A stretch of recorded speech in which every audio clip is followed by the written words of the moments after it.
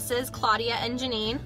Today we're going to go over Bluetooth pairing between an Android device and an iPhone device. Alright, so the first way to pair a Bluetooth device is using your Android. You're going to head over to your settings, click on Bluetooth, and make sure it's turned on. Then what you're going to want to do is head over to your Entune display, click on the phone icon, and then you're going to get a message that says there are no phones paired. Would you like to add one?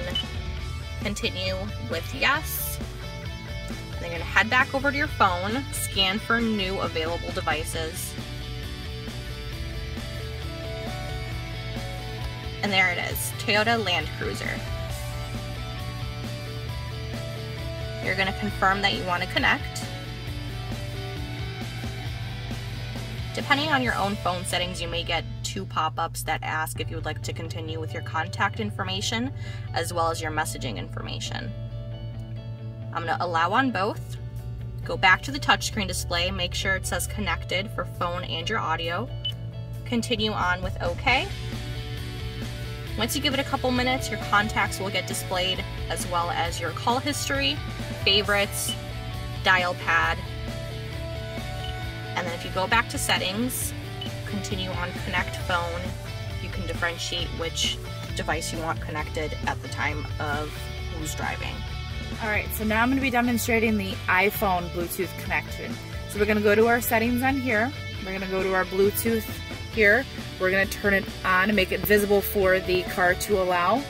Now it's automatically going to start searching for the new device or the new vehicle. So because we're connected to the recent Samsung, we're going to go to add. We're going to disconnect that first and we're going to click yes.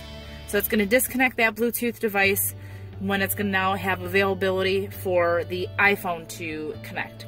It'll pop up Toyota Land Cruiser. We'll click here. Now it'll say it's connected.